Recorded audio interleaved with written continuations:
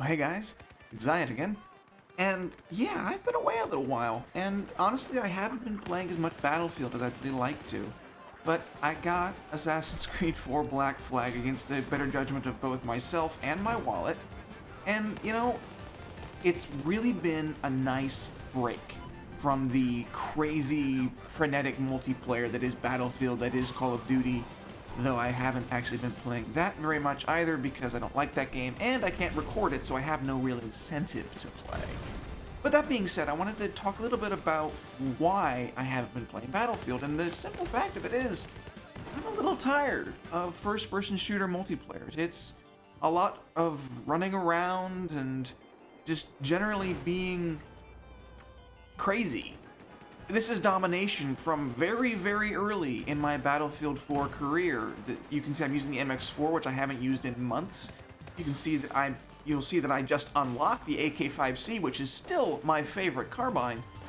But one of the things that I think gaming in general needs more of is, and I talked about this briefly in my last commentary, it needs more color. And the map you're seeing now, Paracel Storm, right now on Domination, it's not the brightest, most colorful map, but a map like Hainan Resort, a map even like Lankang Dam, a map like Paracel before the storm starts, a lot of the Battlefield 4 maps, they just look good, and they feel good to play on, and I would just love to sit around and look at this skybox, and as I've played Black Flag more and more, I find myself just wanting to sail the open seas. And more to the point, Black Flag gives me an experience that I don't get anywhere else, that I don't feel like I've gotten in any game I've played, even in the Assassin's Creed franchise. And it reminds me mostly of Legend of Zelda Wind Waker, but with a lot more bloody violence. Not more violence, because there's certainly plenty of violence in Wind Waker, it's just very cartoony. But with Assassin's Creed 4, it is as close as I think anyone currently will come to being a pirate, especially being a pirate in the golden age of piracy, because that was when the world was a lot bigger, shall we say. And coming from Assassin's Creed 3, let me simply say that it is such a better feeling to be playing a game that is bright, that is colorful, both in the character and the setting, and in the just color palette of the game, because it's the Caribbean. It's really hard to make the Caribbean look drab. I've been to the Caribbean. You can go out to any part of that ocean that wasn't affected by, say, the BP oil spill, and you can look down in the water 100 feet, see the most beautiful coral, see the most beautiful fish, see everything. It's crystal clear water. So it's really hard to make the Caribbean look bad, and they didn't. And I wrote an article on Top Tier Tactics, a link to the description, a link to which will be in the description below, talking about why I think Assassin's Creed 4 will restore the franchise to its former glories, and why I think that Assassin's Creed 3 failed so miserably. And one of those reasons is A, the writing in Assassin's Creed 3, it wasn't very top-notch.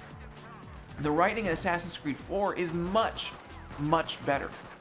Not only is Edward Kenway, he's not a likable character, really, but he's a character that develops, and he has larger ambitions, and he has more depth to his ambitions, and more depth to his character in general than Connor does. More importantly, he's not Connor, and he doesn't talk in a single monotone voice for the entirety of the game, because a friend of mine told me about this, and he said that he thinks that they got actors who could speak the Iroquois language, or Iroquois, but they weren't actually voice actors. They had no idea how to emote vocally without, you know, talking with their hands like I'm actually doing right now, which you can't see, which is kind of weird. But a lot of the actors in Assassin's Creed World Black Flag, they're interesting. They know what it means to be a voice actor. They know what it means to emote, to be visual with your voice, such as it is. To go around and instead of, say, talking in a monotone voice for 55 minutes, instead, they give you roundness in the voice. And generally, I think the game design in Assassin's Creed 4 is better, because I like the animations. The animations are crisper. The animations are better. I think that the sailing, I did not think that the sailing would be nearly as enjoyable as it is. I cannot tell you how many times I have spent an additional hour and a half taking ships, taking prizes from Spain, from France, from Britain, simply because A, they got in my way, and B, because, well, I enjoy sailing, and it happens that I am in need of wood, and I cannot get wood normally, so I have to blow something up. And there happens to be 3 ships that have wood in front of me, and it's beautiful, and I love the explosions, so I'm going to go get some more wood. And the map is so much larger than Assassin's Creed 3's. It's so much more varied. There's so much more to do that's not Boston. I live in Boston. It's an interesting city, and it was an interesting city back then as well, but not nearly as beautiful or as interesting as, say, the Caribbean in the golden age of piracy. And it's not just a bunch of horseback riding through really boring spaces. It's manning a ship with all that entails, and just, you'll pass an island and you'll say to yourself, what's on that island? I want to know what's on that island. Or you'll pass a sunken ship and you'll say, what's in that sunken ship? Whereas in AC3 it was just like, oh, I could kill some more rabbits. That's fantastic. No. And so I guess what this rambling has gotten me to is I want to think about a series I can do for Assassin's Creed 4 single player. I want it to be unique, I want it to be interesting, and I want it to generally capture the feeling of AC4, but still be entertaining for you guys to watch. If you have any suggestions, please put them in the comments below, and I will see you guys in the next one.